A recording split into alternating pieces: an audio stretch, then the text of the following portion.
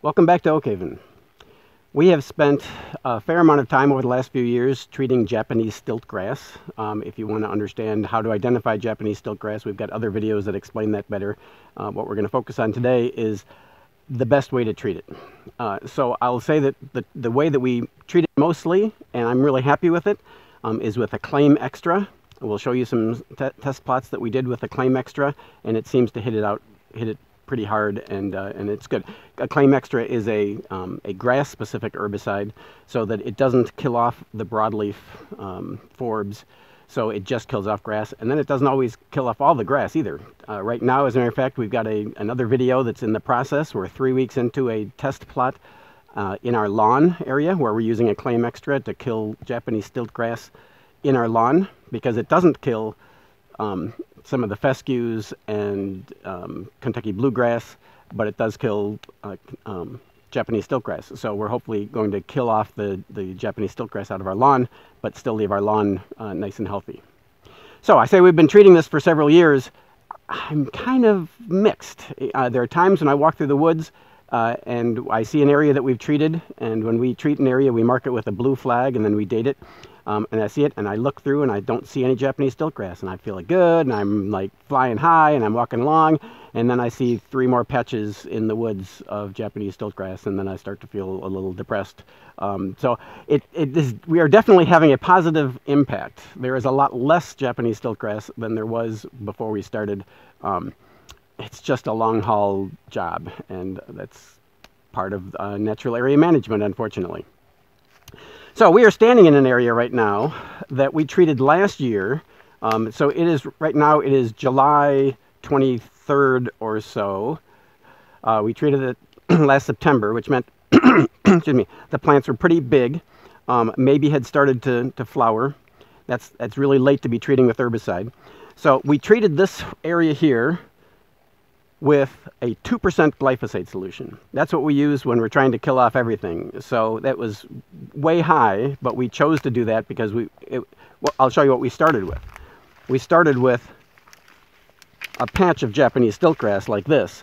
If you can see that, this is just a mess. Everything you see here, there's some false nettle, and there's white snakeroot, and there's Japanese stilt grass, and that's most of what we see here. So there's plenty of it. And if you take just a step over into the area we treated, you know, it didn't kill off everything. There's still stuff growing here. Some of it, like Oriental bittersweet, we don't want to be growing here. But it's going to recover, I guess is my point. And there's still some patches, some small patches of Japanese stilt grass through here. So that's a 2% glyphosate solution. Why would we choose glyphosate over the Acclaim Extra, which I like pretty much? People like glyphosate because it's really, people are going to argue with me on this, but it's more environmentally friendly. Glyphosate breaks down in the environment very quickly, and it doesn't translocate very much. So using glyphosate has some advantages.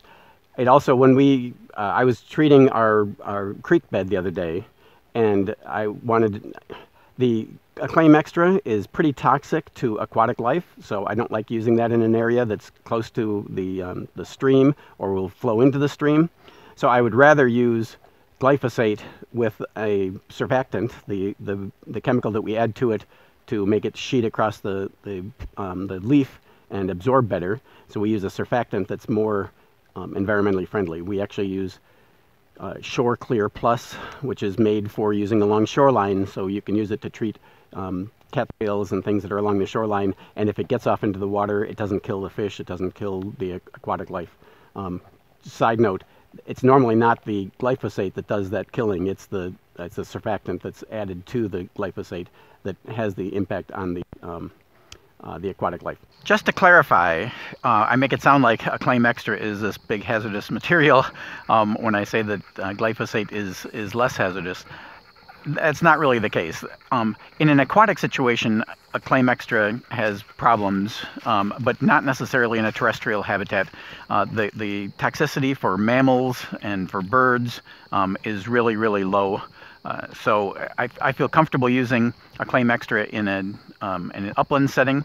It also degrades over time, so that when they use it in a crop situation, at harvest time, there's no indication that the Acclaim Extra is left in the soil. So I feel good about how it's working, just not in aquatic habitat. So just wanted to clarify that. So people like using glyphosate rather than the Acclaim Extra. 2% may be too strong. The recommended dosage from the state foresters around here is to use 0.5%. I haven't used that before. So 0.5% supposedly of glyphosate will kill the Japanese stilt grass, but not kill a lot of the forbs. I'm guessing that's because a lot of the forbs, a lot of the perennials, it may knock them back a little bit, but they're more rigorous. Japanese stilt grass is an annual, so it doesn't take much to knock it out. So we're going to do some test plots. We're going to try some things. We're going to try a 0.5% glyphosate. We're going to try a 1% glyphosate and a 1.5% glyphosate, and try to find what the happy point is there on the glyphosate. We're going to use some Acclaim Extra so we can compare it to the other things that we work with. We're going to try some other things too. Because it's an annual, we're thinking maybe we can just kill off the top growth, and that will be enough, and it won't set seed, and that's all we need to do. All we need to do is keep it from setting seed before winter. So we're going to try some vinegar, some 5% acetic acid, and some 15% acetic acid. Regular household vinegar is 5% acetic acid. We've done other videos on that, on the lesser celandine, where I really encourage people not to do things like environmentally friendly things like vinegar, because really it just kills off the top and doesn't do anything for the roots. And this is a situation where it may be helpful, it may be useful, because the top growth is mostly what we're worried about. The roots, it's an annual, it's gonna die back anyway. All we need to do is to get it down to ground level and then keep it there for right now. So we're gonna try it out and see what happens. So we're gonna set up some test plots through here. We did do a test plot in here last year. I tried burning. It was, again, late. It was in September. There were some flowers on the plants. When it's that late, you can't use an herbicide, because it takes, a few weeks for it to die with the herbicide. If it's already setting seed, all you're going to do is you're going to kill the plant, and those seeds are going to fall on the ground and they're going to resprout. So I came out here with a torch, and I torched a big area. That seemed pretty effective until I go back now and I look at it, and to be honest, I really can't see much difference between the burned area and the control area right next to it. Again, that was later on in the season, so it had already started to set seed. Maybe it had dropped seeds. Maybe there was just a lot of seed in the area. I don't know. It didn't seem to function very well. So this is going to be our test plot. This is what we didn't treat last year. And let me just show you. So here I have an orange flag on here, and I've written down that we treated towards the road that way, and it was untreated to the back. So for us, we're trying to standardize things as much as possible. So an orange flag is a boundary flag, so this shows the boundary of the area that we treated. We use blue pin flags for treating stilt grass. We use yellow pin flags for lesser celandine when we find that, which we don't find very often. And we use pink pin flags for garlic mustard, which we find a lot of. We have thousands and thousands of pink, that's harder to say, pink pin flags in the woods. What that does is it shows us where we've picked something and where we expect a seed bed to be. So these are orange flags. Orange means our boundary. So let me show you what we're doing here. I have made up little bottles. So here I have a bottle made up of 0.5% of glyphosate with just a standard surfactant in here. We're up in an upland area. We're going to spray this out completely in this area. So we'll walk over here and I'll show you what we're doing here.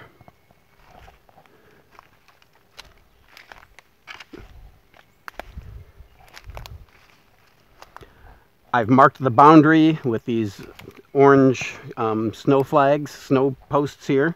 I'm going to use this and just spray all the stilt grass along this boundary until I run out of my sample thing here. Now that's not going to be a lot, I recognize that, but it's going to take us to a point. When I get to the point, I'm going to put up some more flags to show that that's the end of it. I'm going to shift to the next level. So we're going from 0.5% glyphosate to a 1% glyphosate to a 1.5% glyphosate, and then we'll switch to the Acclaim Extra and then the vinegar and some other things and I'll mark off where the boundary is on each of these things. So we're not going to get back to this. By the time you see this video, there should be huge areas of dead stilt grass here. We won't post this until we have something to show you. So I'll start working on that now. When I'm aerosoling any type of herbicide, I use a respirator. So this is an organic compound respirator. You can't just use a face mask like you would use for like a surgery face mask. You need something that actually filters the air. I've got gloves on, long pants and shoes. I don't have long shirts on. I should have a long shirt on. That'd be better PPE. So it's like there's supposed to be 95 degrees out. It's really hot out today. So we'll do what we can. Here we go. I'll start spraying.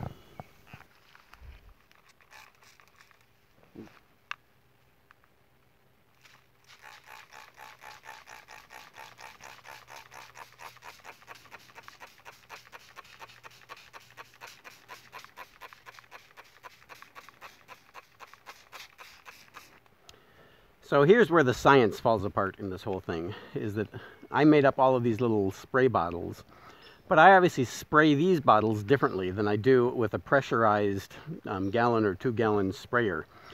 I just went through and sprayed this with 0.5% glyphosate, and it's a fair amount of effort, and I don't get underneath everything very well. When I'm spraying with the Acclaim Extra, which I spray in a 2-gallon pressurized sprayer, I get everything soaked.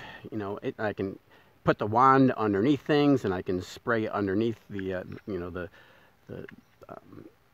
white snake root and other things that are growing over the top of it, and it's pretty easy to get complete coverage. It's a lot harder to get complete coverage with these little spray bottles. So I have to understand that when I'm coming back and evaluating this, that I'm probably missing some little plants that I wouldn't miss if I was using a spray bottle. But it'll still give me an idea of how it kills the stilt grass and what it does to the other forbs and things like that that are in the area. So I just finished the 0.5% glyphosate. I'm going to shift to the 1% glyphosate just to give you an idea. Again, in a small bottle. I've got all of the glyphosates in small bottles because I had those handy and it's easy to mix up. I don't have a lot of these spray bottles. So then I will shift to the Acclaim Extra, which I have in this 2-gallon sprayer. I will just do a swath of it. When we're all done, I'm going to clean up these areas that I treated last year, and there's still some stilt grass that's growing up. So I'll spray these areas in the other areas, and then I've got 2 concentrations of the vinegar. I've got the 5%, which is just household vinegar, in this sprayer, and then I took a 30% herbicidal vinegar, and I cut it in half, so it's 15%. So that's what's in this sprayer, and I'll spray that too. So I'll go ahead and spray this all out. I would rather not have Julie here filming while I'm spraying things, since we only have one mask. So we will come back in a couple weeks and see how things are going. It's now the 6th of October. We've given this test plot 10 weeks to show its stuff. So we'll see what's happened here, and it's pretty obvious what's happened. So let's come over and look. Our first test plot, which was 0.5% glyphosate, is pretty bare. I mean, there is absolutely no Japanese stilt grass growing through here. But there's really no anything else either. You can see that there's a lot of, this looks like it was maybe a spice bush that it has died, and this is another shrub of some sort. The only thing I see growing here, I do see some Oriental bittersweet growing here, but pretty much everything has been knocked out. So to me, the idea that the 0.5% glyphosate is going to be more friendly for the perennials that are living in the woods doesn't quite bear up. Now, I'm sure that the plants that are under the ground that didn't have leaves visible when we sprayed with the glyphosate, I'm sure they're fine. The glyphosate doesn't have root activity, so it did not go in there and kill off the spring ephemerals that may be living here. But as far as what was up and living when we sprayed it in July, there is pretty much nothing left over. So, and that's at 0.5%. And it was pretty effective at 0.5%. I need to consider that when we're treating things. We generally treat things at 2%. Maybe we get by with less. The next plot over is a 1% plot, and it looks pretty similar to the 0.5% plot. There is no Japanese stilt grass visible, and the only living things I see are the oriental bittersweet and maybe a little bit of autumn olive. So 1% glyphosate worked very well at killing off the stilt grass. And in the last 10 weeks, nothing has resprouted, so the roots did not resprout. That was one of my concerns, was treating it early enough that it doesn't produce flowers and seeds. Maybe it would kill off the surface, but maybe it might resprout or something like that, or there would be other things that would resprout or germinate in that time. I don't see any indication of that at all. So our third plot here is the Acclaim Extra. And Acclaim Extra, you'll notice that right away there's a huge difference here, because the Acclaim Extra plot is full of white snakeroot, and there's some false nettle and other things in here. So, I mean, there's other things that we don't want. There's some autumn olive in here, there's some oriental bittersweet, there's some multiflora rose, there's some Japanese honeysuckle. So there are things that survived in here that I may not have wanted to survive. That's a serious consideration when we're talking about what we want to use to treat things. If we're working in a pristine area and we're trying to preserve everything we possibly can, Acclaim Extra is a great option for that. Maybe if what we're trying to do is get rid of some of these other things, and then we're going to let the woodlands reclaim a little bit, maybe it would be better to treat this with glyphosate. So it would knock back some of those things, and then we would seed in. Fortunately, we have a seed base coming in of the white snakeroot and the ashes and some of the other things, and let those things seed back into here, and maybe that's a better option. Right now, I tend to look at it as I want to do as little damage as possible, so the Acclaim Extra does that in this situation. I look around and Japanese stilt grass is completely gone. Okay, let's go check on the 15% acetic acid, or the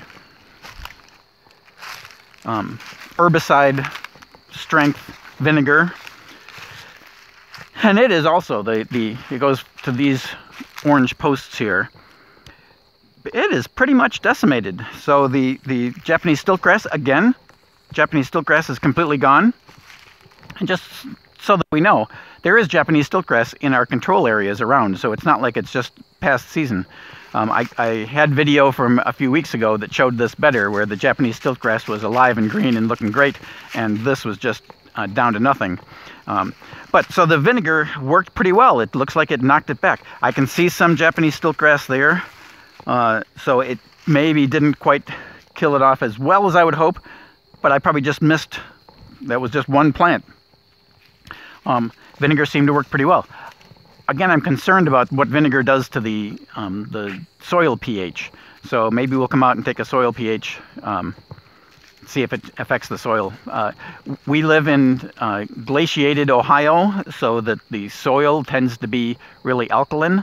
So a little bit of acid may not make too much of a difference, but it's something to consider. So back here, we have the 5% acetic acid. So this plot is basically household vinegar. So what does household vinegar do? Household vinegar, I can see a lot of stilt grass all through here. So it did not kill everything off. It knocked it back. If I look at the area that was 5% acetic acid, and then I look back there at an area that we didn't treat, it's completely covered back there where we didn't treat, and it's spotty here in the 5% vinegar area.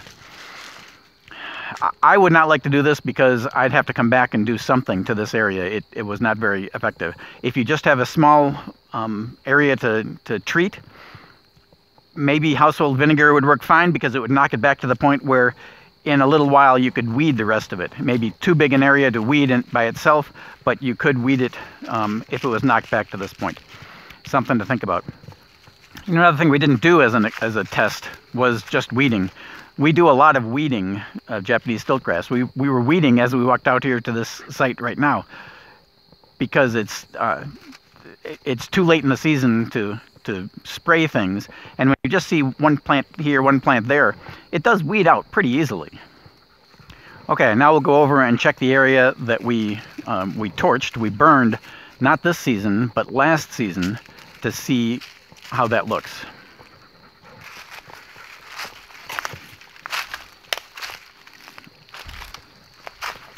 So this is the area that we burned last year. We started from here and it went like 10 feet out one direction and 30 feet in another direction on the 17th of August, no, 17th of September last year. So that was pretty late in the season. There were definitely blooms in place. I really hadn't seen any seeds in place at the time, but to be honest, the fact that there are so many plants here, it did not do a very good job of killing it off. So I'm guessing that there was more seed that had already dropped, or that burning, it didn't burn the seeds, it just burned up the plants and then the seeds dropped to the ground. Either way you look at it, burning that late in the season did not seem to help. Is burning still a possible tool to use? Maybe. It would have to be earlier than the September 17th for us. We're in the Cincinnati area. So it would have to be earlier than that. So maybe there's a point where it's later, that we don't have like a 3-week or a 4-week window for the Acclaim Extra to kill off the plant, but we want to knock it down just at the early stages of bud formation. Maybe burning off would be a good option. One of the things you have to consider with Japanese stilt grass is that timing-wise, even when there's the flowers are closed at the top and all of the obvious things are closed, Japanese stilt grass produces cleistogamous flowers. Cleistogamous, cleisto meaning hidden flowers, and mosquitoes. Hidden flowers along the stem, where you can peel back the leaf sheath and you find more flowers. And when I do that, so I don't know if this is in focus here. When you do that, those seeds seem to be further along than the seeds at the top. That's just my general feeling when I look at it. It seems like the seeds that are produced along the stem, the cleistogamous seeds, or the seeds from the cleistogamous flowers, are further along. So maybe it doesn't look like it's seeded along here, and it has seeded, and the seeds are ripe further along. Something we need to look into more. So that's what we've done with our tests. I think it was pretty effective at killing off the stilt grass. There's several options there. It's up to you to decide what's the most appropriate method for what your situation and what you're comfortable with. You know, I have mixed results as to how we're doing on this. Sometimes I feel really good about it. Sometimes I'm a little concerned that we're not getting on top of it. Right now, I'm in a happy point. I'm in a place where I feel like we've got some tools that are working, so I feel good about it. If you've got tools that are working for you, or you've got questions, please leave them in the comments. I would like to get a conversation going. This is a pretty serious concern. You know, we just posted a video about how to recognize Japanese stilt grass, and we went to a local nature center to show just the impact it has when this is just like inundating all of the native plants, and it's a serious concern. And unfortunately, it's something that not a lot of people recognize. So, and I think that people are intimidated from the fact that it's a grass.